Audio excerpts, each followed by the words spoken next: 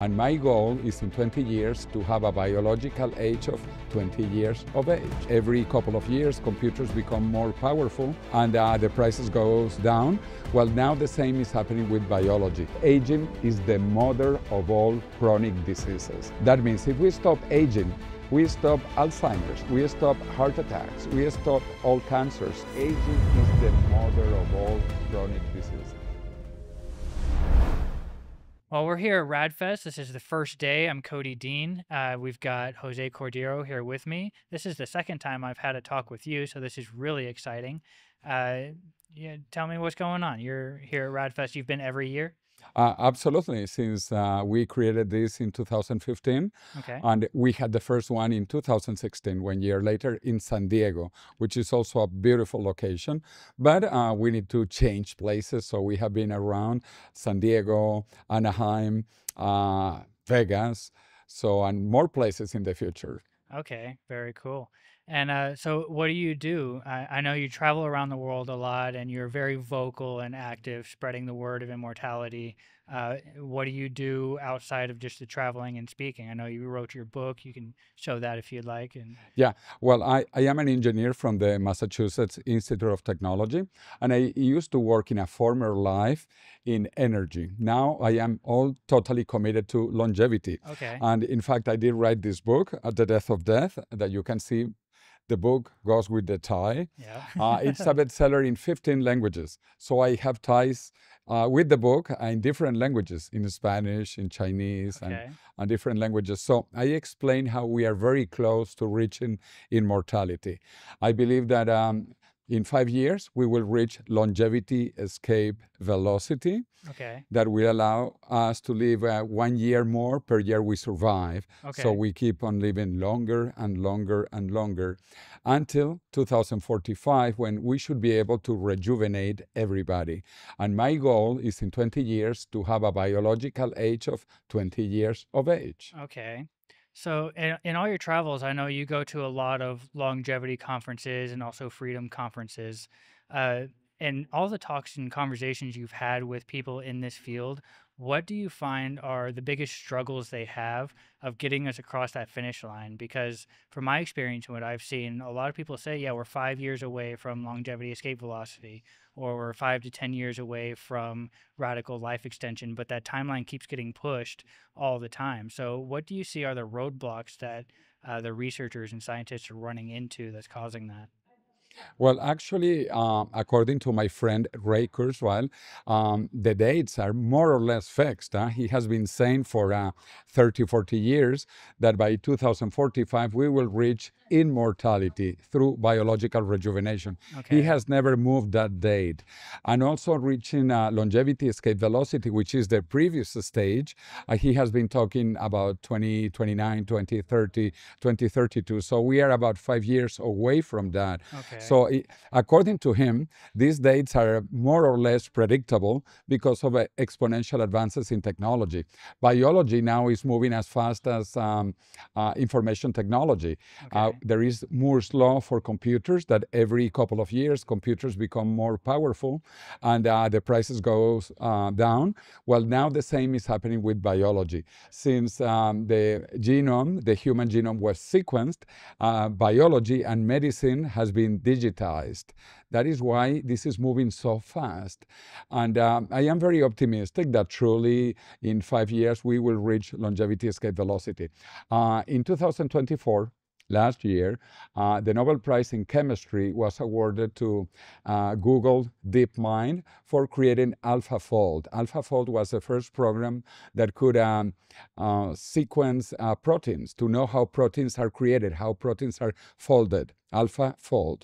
And that would have been taking humans thousands of years, because to sequence just one protein, it's a PhD thesis. A PhD thesis, imagine. And there are 200 million proteins. And this program, AlphaFold, did it immediately, basically. Wow. Okay. So this is the power of artificial intelligence, also helping now in biology. Okay. So I know Ray Kurzweil has said that about 2045, and he's been consistent for a long time. And to be fair, he's really good at predicting things. He's had a lot of things come true in the timeline he said. But there's also a lot of other scientists and researchers who, for the last maybe 30 years or more, have said, "Oh, we're 5 to 10 years away," and yet for them, that timeline keeps getting pushed. And there's got to be something that's happening that is causing that timeline to be pushed. If they're so bullish to say we're 5 to 10 years away, but they've been saying that for 30 years, what are they running into that's holding them back? Um, well, first, this was science fiction. To talk about immortality was truly impossible. And then the Nobel Prize in Medicine in 2012, Shinya Yamanaka, discovered that aging can be reversed. Even me, before this Nobel Prize, I was not totally convinced that we should be able, or we could be able, to reverse aging. So indeed, there were people, in science fiction books, you read about immortality in science fiction. Like vampires and Yeah, vampires. No, but also Benjamin Button, right, yeah. Brad Pitt getting younger and younger and Yes, yeah, younger, that was a good one. and some other books and movies in Hollywood. But it was basically science fiction. In terms of science reality, this is just becoming possible now. Before it was impossible. So I think we are moving more or less on time. Of Okay. course, I would like it to be even faster. Yeah. But to have this faster, we need more money, more investments, more researchers, Yeah. more participation from the public. And also, people need to know that this is real and that we are very close to curing aging, because today we consider that aging is the mother of all chronic diseases. Yes. That means if we stop aging, we stop Alzheimer's, we stop heart attacks, we stop basically all cancers. So aging is the mother of all chronic diseases. Yes. And you touched on something that I've seen in my experience in talking to people is one of those roadblocks that keeps holding back the progress is the funding. We need the more money, like you say. But a big part of the reason why there's seemingly never enough funding for these projects is because in my view and the talks I've had with people, in their view, is over-regulation. Because of archaic regulation that's never been changed or evolved over time to fit the new needs of human society, we're stuck with those, and progress in science is not allowed to truly progress and be innovative, and it needs freedom to be innovative. So in order to try to push it through and force it, you have to have massive amounts of funding to make it happen. But the only way to get massive amounts of funding is through investors who want return on investment. But longevity is too long of a return for people to really be bullish about jumping into that. So there's kind of a twofold issue I've seen of over-regulation combined with too expensive to push things through trial. What can you say about that relationship? Absolutely. Regulation slows down every discovery, every advancement, and over-regulation slows it down even more. So the USA, the FDA, for example, the Food and Drug Administration, over-regulates many sectors. That is why innovation is so slow, it takes so long, and it costs so much. For example, to develop a vaccine today, until COVID, it would take at least 10 years, and it would cost on average $2 billion for a single vaccine. For other therapies, it could be 15 or 20 years. But COVID showed that vaccines and new therapies can be developed much more quickly and also much more cheaply. We don't have to go through all the stages to do a human clinical trials, or we can accelerate it. In fact, in some countries, there is what is called the right to try. For example, in Japan, where the population is much older, if there is a new therapy that people think could be used for elderly people in their 80s, 90s, or even in their 70s, now they can do it. Okay. And they should have the right to try without being stopped by regulation. So there is a lot of regulation in the USA, but let me tell you, in Europe is worse. I live in Spain, and Europe is even more regulated than the USA. And then there are countries which are more open to change, like Japan, China, South Korea.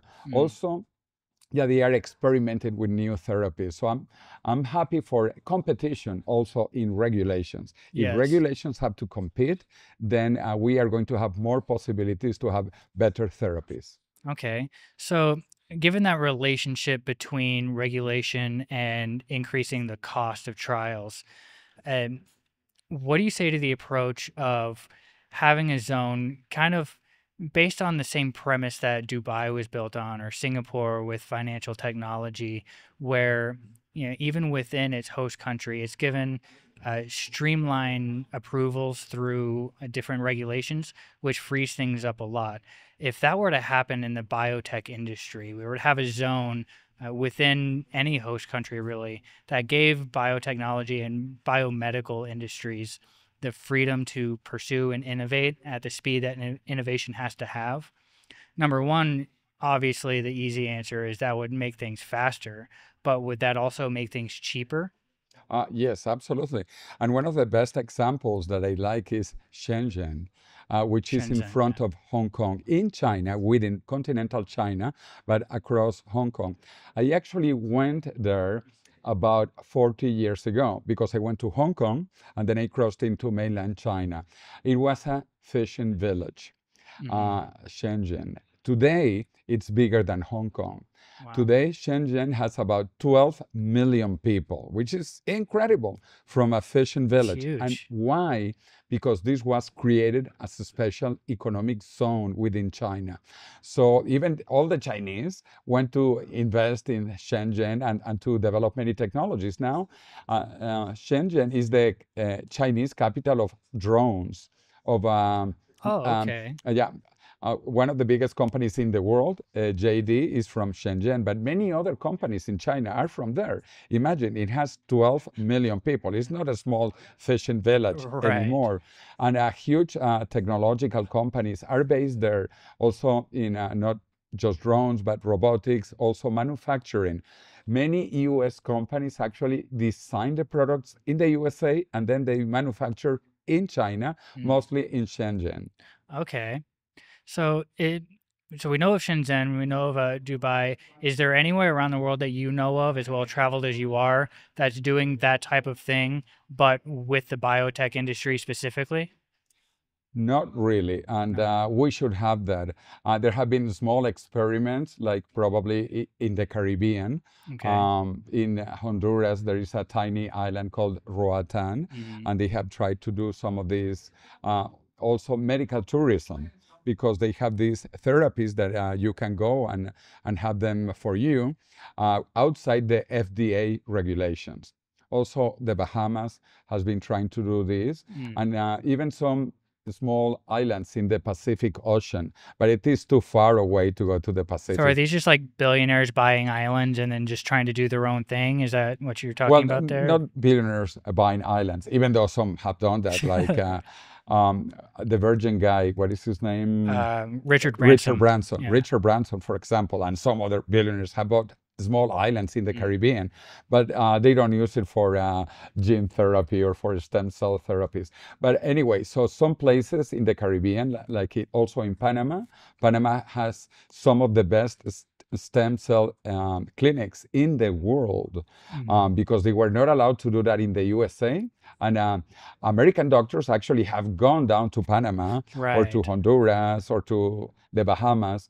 So I think this is good. We need competition. If the Yeah. FDA is too stubborn or too strict or too slow, then we can go somewhere else. Yeah, we know a lot of the companies that are here at RadFest that have done exactly that. They're U.S. based companies, but they go to Mexico and Panama in order to have that freedom for different aspects of their business. So Yeah, absolutely. And talking about Mexico, you can go from San Diego to Tijuana, just crossing the border, and the price goes 4 times. It's right. incredible. The same thing, the same therapy at a quarter of the cost. Okay. So you've been working with us a lot with Immortalis. So with everything we just talked about of Shenzhen and Dubai, but there's not really anything that's doing that in the biotech industry in a big way, other than some smaller projects in the Caribbean. What do you have to say about Immortalis, which is kind of that first Dubai of biotech? It would be fantastic. If this moves along as we expect it to happen, this would be revolutionary.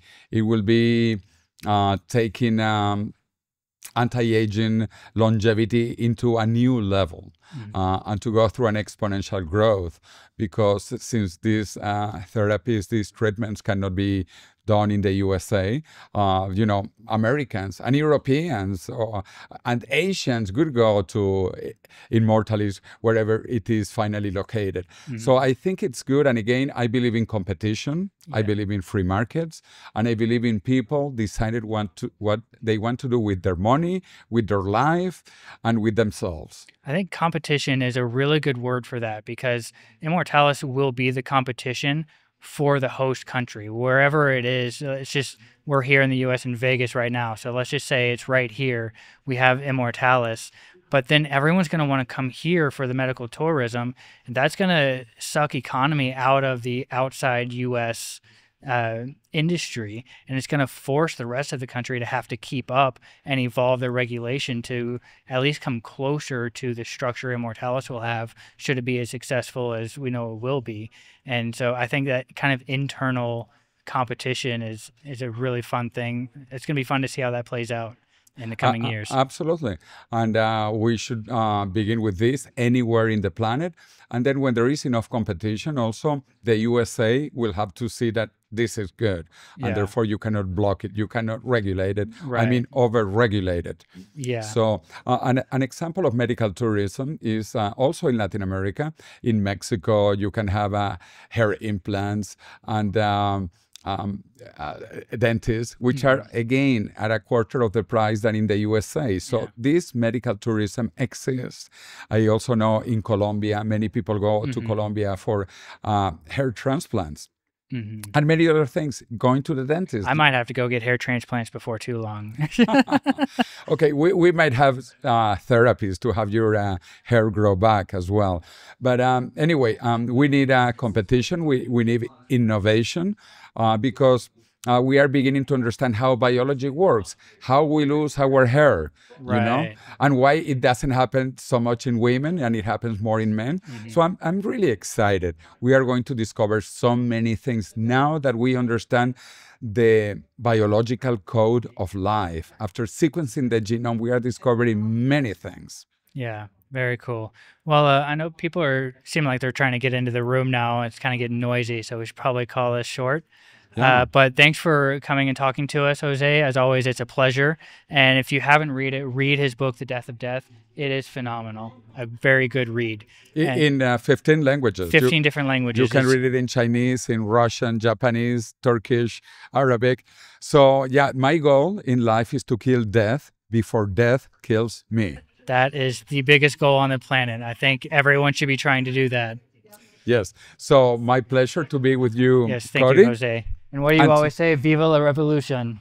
Viva la revolución. And viva Immortalis. Yes. Thanks, Viva Jose. Immortalis.